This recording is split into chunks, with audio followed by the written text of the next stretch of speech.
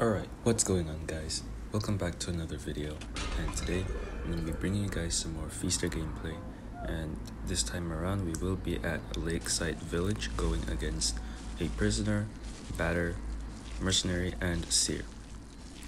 So the most optimum targets would probably be the seer or prisoner, and as you can see I did bring peepers, and starting out early I did spot these tracks right now.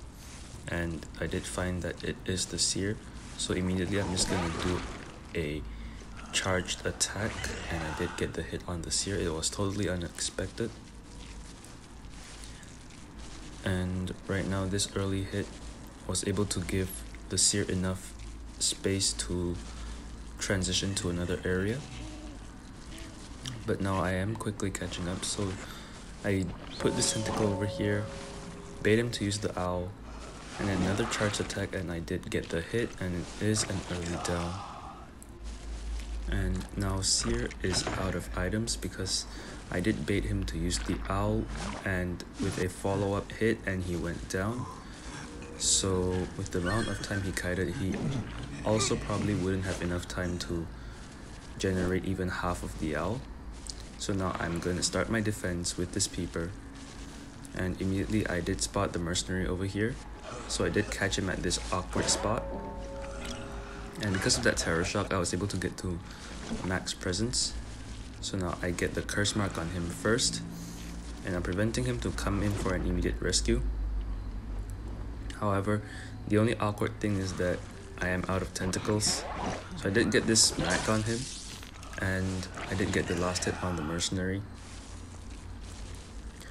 So right now prisoner popped the cipher, and batter is gonna come in to harass and buy as much time as possible for the seer to try to get an owl. So as you can see, it could have been an easy hit on the seer, but the batter was able to buy enough time to let the seer escape. So now did get this tentacle hit onto the seer, and now batter doing some really good hits over here and coming in with the follow-up. So right now I know that he used one of his rage balls, so I am going to destroy this one, which means he only has one left, but that doesn't seem to be the case because he has two. So right now I did get this hit on him,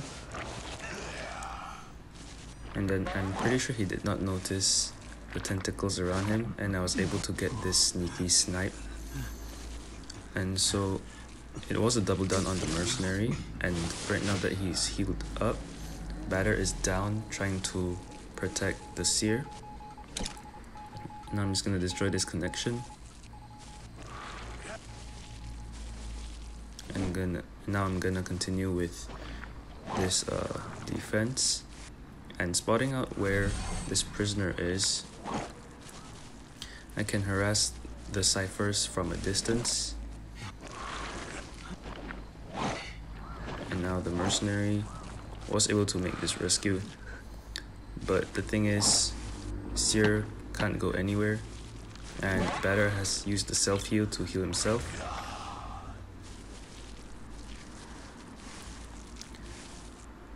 So right now I did bait the prisoner to use this shock,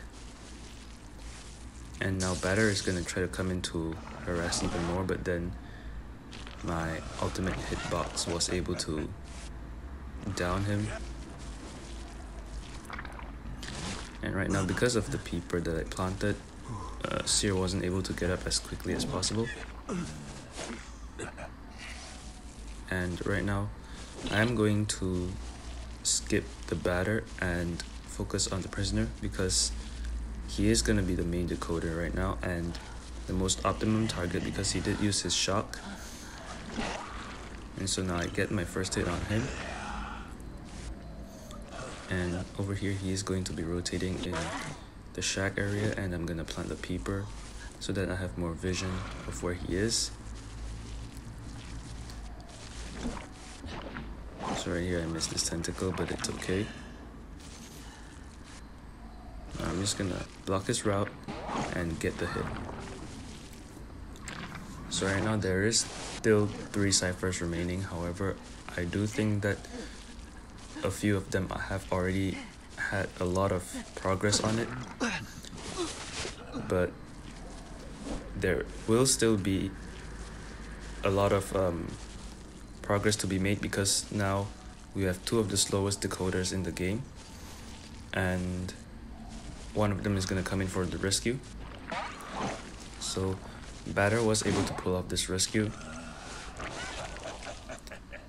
but then the only cost is that all of them are now injured, and the next person who comes into rescue probably couldn't make the rescue. And now Prisoner is just gonna try to die at the corner so that he does not disrupt any decoding progress. And right now there is a choice that I could just immediately switch teleport and teleport onto the next survivor, but I plan to play it safe, and I'm just gonna guard this prisoner until he dies and wait for my next move, because both of them are pretty injured right now, and I did see a cipher that is moving.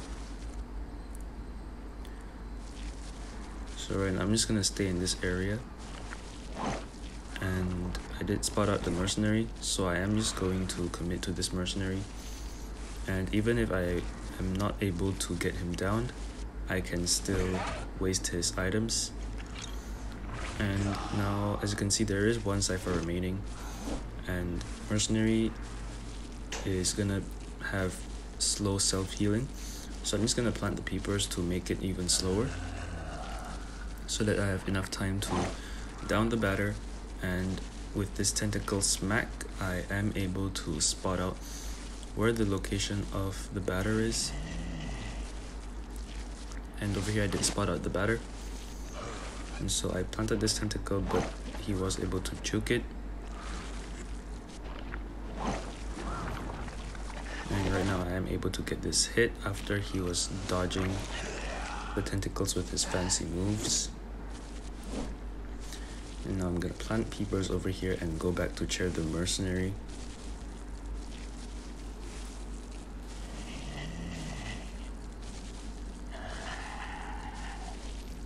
And yeah, this is basically a 4-person elimination, and I'm just gonna come here and do whatever I need to do, which is chairing this guy. So yeah, that is it for the video, and I'm just gonna go back and chair Batter. So thank you guys for watching the video. Hope you guys enjoyed it, and I will see you guys next time. Bye.